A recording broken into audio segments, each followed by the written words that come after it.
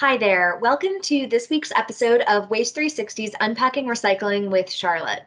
My name is Charlotte Dreisen, and I am really excited to be here today talking all things organics recycling with you. We have dove into a couple of adjacent topics the past few weeks talking about bioplastics and compostable packaging, and have started to unpeel the layers of composting. But we're going to talk about organics recycling more broadly and the broader suite of materials that you can recycle organically, which basically means compost or anaerobically digest or manage through other organics channels, not just a composting facility. That is one of many great options, but we have a whole suite of organic materials that we as people generate and a lot of different pathways at our disposal to manage them sustainably. So we're going to touch on composting, of course, but also talk through some of the other channels we have yet to discuss. It is a topic that I'm getting more and more questions about from folks, and it's exciting to see a really big growth of infrastructure across the country, especially when it's spurred by legislation. So a topic that's timely and that we're eager to get into. But to start off with, what are organic materials? What do we consider them? How much do we generate of them? Suffice it to say that organic materials are organic. They grew in the ground. They're produced from materials that were grown in the ground. They aren't synthetic. They generally mean food waste, yard waste, paper, wood, products that, really have, derived from agriculture or were manufactured from agricultural products. That's generally what we mean. People say organics and tend to mean all sorts of different things, so it is admittedly a bit of a vague term that people use sometimes. You'll often hear compostables kind of used interchangeably, but some organic materials might not be a good fit for composting, or not all compostable kind of management systems. So just helpful to kind of use that as a starting point. But out of the total amount of municipal solid waste that we generate each year, we generate about 300 million tons in the US of municipal solid waste. The second biggest category of MSW, is food waste. So about 23% is paper, much of which is compostable and organic. We can manage it through one of the organics recycling pathways that we have available to us.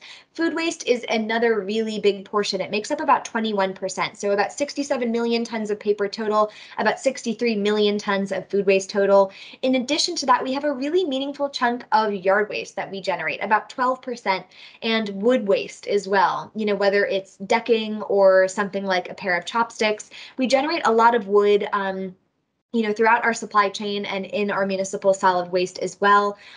Much of it is something that we can recover through organics recycling, a lot of which is a really good fit also for donation or reuse. So something like a wood dresser has a lot of value in it, is a best directed to donation and reuse rather than to being recycled. Something on the other hand, like a bamboo fork or a pair of wooden chopsticks, is a really great pick for something to be organically recycled. And we've touched on this a little bit, but the reason that organic materials are so important for us to get out of the waste stream and get out of landfill, and of course waste to energy as well, is that when in a landfill, organic materials generate methane, which is a really potent greenhouse gas. It is many, many times more potent of a greenhouse gas than carbon dioxide. So it is a priority material for us to get out of landfill. Of course, we don't want any material in landfill, but something like plastic isn't going to degrade and generate methane, for instance, or aluminum, or something else that, like glass, that's inert. But organic materials, whether it's wood or food or paper or yard waste, is going to break down and generate methane, which is really problematic. So with the climate in mind, we want to be getting the most climate sensitive materials that are ripe to generate methane out of landfills, and really prioritize that in our zero waste efforts as a whole.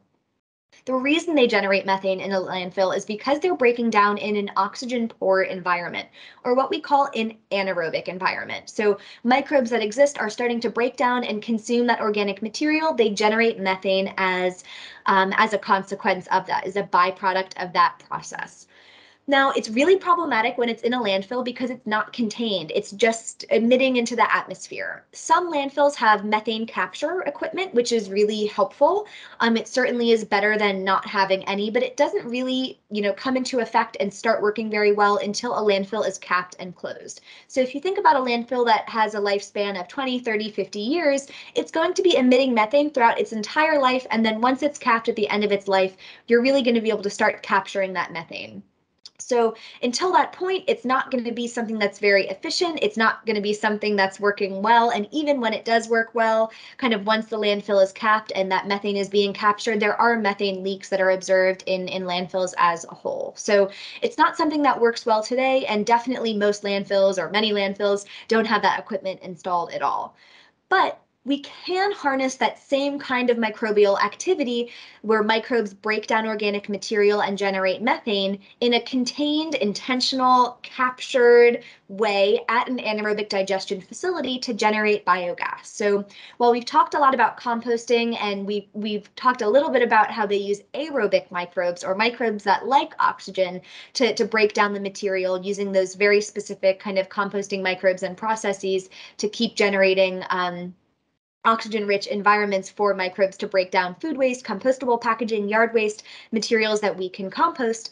In an anaerobic digestion facility, we basically are relying on those same or similar microbes that don't like oxygen, that work well without oxygen, and we're going to generate methane, but we're going to capture it, and we're going to use it for productive end uses like sustainable fuel and generating fertilizer and solid digestate as an end process.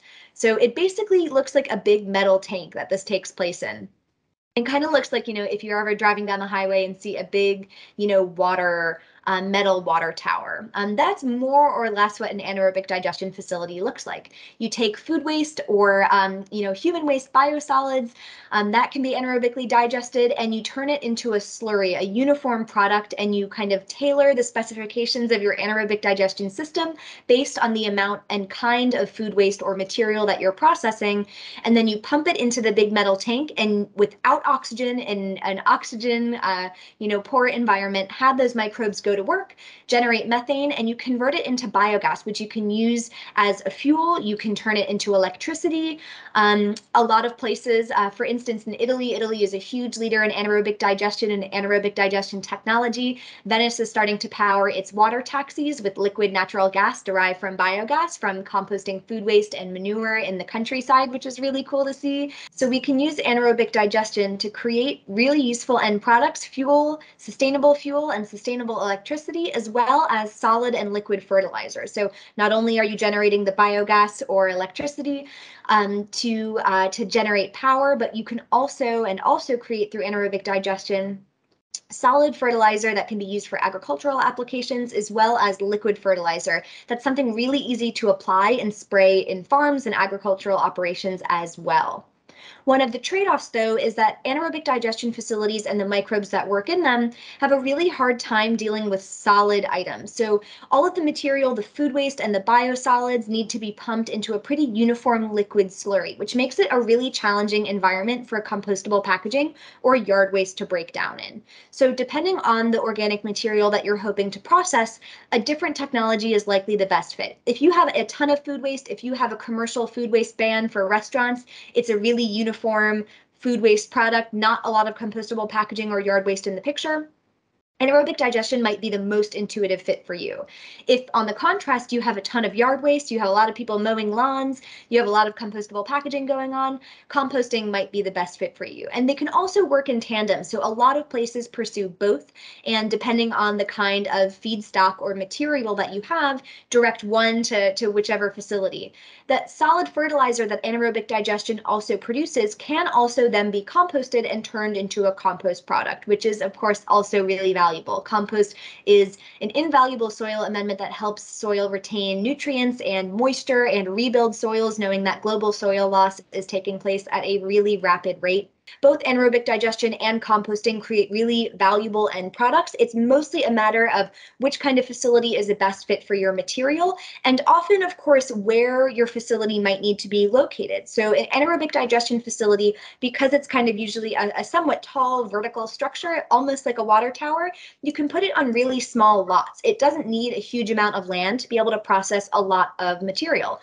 This can be really helpful for denser urban areas where land is in really short supply or is really expensive to purchase. It can be really difficult to find a composting facility or to have a composting facility sited within a city that would be big enough to process all of the food waste that it creates. But anaerobic digestion facilities, because they're more space efficient, are often something that's easier to site in terms of the space it consumes, closer to where that food waste or human waste or anaerobically digestible material is being located. But conversely, because it's a more, technically involved high-tech system, the capital cost that goes in up front is usually a lot higher than the capital cost of a composting facility. So while you need more land for composting, you need less capital up front to set up that facility. The trade-off for anaerobic digestion is that it's a lot less of a space hog, but of course requires a lot more capital to kind of build up on the front end and create the facility to operate. A couple other considerations that then impacts is, the cost of land itself. If you can manage all of your food waste on a, 5-acre lot and through anaerobic digestion, and you could only manage it through composting on a 20-acre lot, depending on how much your land costs and how close you can site that facility might also inform the equation, which then impacts trucking and transportation costs. So whether you'll only need to drive the food waste or anaerobically digestible material, 2 miles or 20 miles, or is it, 100 miles that you might need to take it? That will also play a role in the equation of what kind of facility makes the most sense for you.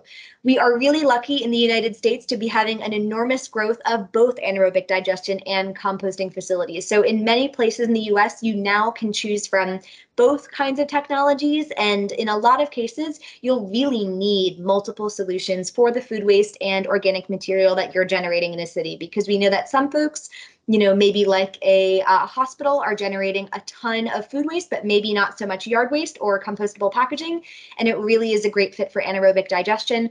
For others, like a fast casual restaurant or a home, maybe you are generating both a lot of yard waste and compostable packaging, and composting is really the best fit for you. But we aren't only thinking about where food waste needs to go within a city or a state. We're also thinking about where all of the organic material that we need to manage goes, including our biosolids. So humans produce human waste that gets directed through a wastewater treatment facility in a city. And on average, generally, almost always, a city's biggest energy consumer is its wastewater treatment facility. Wastewater treatment is a humongously energy intensive process.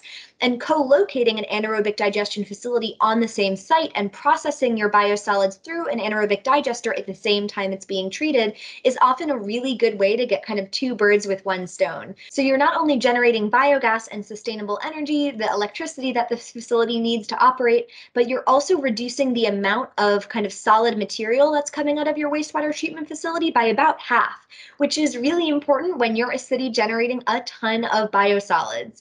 That solid product then can be used for land application, but one of the trade-offs of doing that, of digesting the human waste and biosolids at a wastewater treatment facility, is that there's a lot of toxic elements that tend to come up in wastewater and in human waste, like pharmaceutical residue, for instance. So one wants to be really careful about where you are directing the output and solid digestate of wastewater treatment facilities, and it might not be a logical fit for all agricultural applications, but it might be appropriate to land apply for some.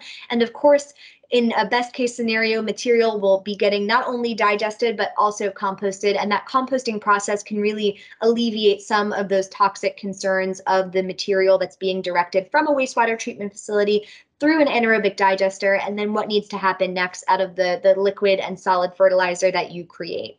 Now, to end on, I'm going to touch on one of the most frequently asked questions that I get from folks who are wanting to manage their organics and in particular their food waste in a sustainable way. And assuming that they have multiple options available to them, like in much of the country, they now have different channels they can bring food waste. They want to know which is best. So should I bring it to a dedicated organics drop-off program that is going to be either composted or anaerobically digested?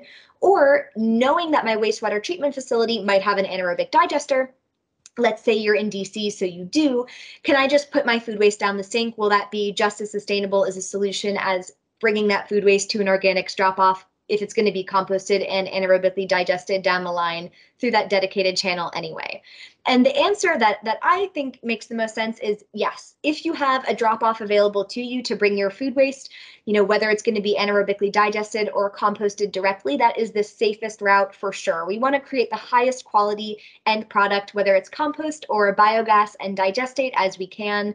And channeling food waste to the wastewater treatment system where it's going to be digested and create digestate is one opportunity. It's better than going to a landfill. But of course, we know because there's some kind of toxic concerns and pharmaceutical concerns of the digestate that comes out of wastewater treatment facilities, if we can ensure it's going to be kind of in its own happy channel with other food waste and yard waste and potentially compostable packaging and get it to a composting facility or an AD, anaerobic digestion facility on its own, it's best to do that, instead of mixing the food waste that you put down the drain with kind of that more contaminated biosolid and human waste piece that might compromise the quality of that end product. The other consideration to take in mind is that a lot of cities have really old, really overburdened wastewater systems, and a lot of them have combined sewer systems. So not only is the wastewater treatment facility in your city or county probably aging and in need of some serious TLC and repair, and probably has a hard time managing those kind of bulkier food waste items, it also might have a combined overflow system, which basically means that in severe rain events, doesn't even have to be that severe, to be honest, but in precipitation events, the water kind of channeling and water conveyance, wastewater conveyance systems overflow into waterways. So if you ever see a sign next to a river in your town that, like keep clear of water in rainstorm event, or like sewer overflow, that's basically what's happening. Is the wastewater and water from your sink, for instance, is overflowing into a waterway when the system is being kind of supercharged and it has too much volume to handle. So we really want to be cautious and not direct extra material down into the wastewater treatment facility system, wastewater system, if it doesn't have to be, especially if it's in an older combined sewer system area, knowing that in those rain events or precipitation events, that it's going to go directly into a waterway and that food waste won't be managed. It'll just end up in the environment, which is a worst case scenario. Better for it to be contained in a landfill or waste to energy facility and be in the trash than to end up in a river and not be processed and managed sustainably in any way, shape, or form. So on a good day, maybe it does get to that wastewater treatment facility, does get anaerobically digested, and that digestate is used and land applied in agricultural operation. But on a bad day, on a rainy day, it might just end up into your local waterway, which is a worst case scenario. But it's a really good question that I think a lot of people ask as they start to think more about managing their food waste sustainably. They have multiple options available to them in hopefully a lot of the country, hopefully more parts of the country than others, as we move forward. And a really good one, I think, of, what is the best option, knowing I have many. But I would love to hear from you what you do with your food waste and other organic materials. Do you bring it to a drop-off? Do you direct it to a composting facility, an anaerobic digestion facility? Is it the same for you at work or home? If you have any questions about the topic, I would be so curious to hear them. Feel free, as always, to drop a question or leave a comment right under this video on Waste 360's website, or to reach out over Twitter at Chardreizen, CHARDREIZEN, or on Insta at Char Recycles. Thanks so much.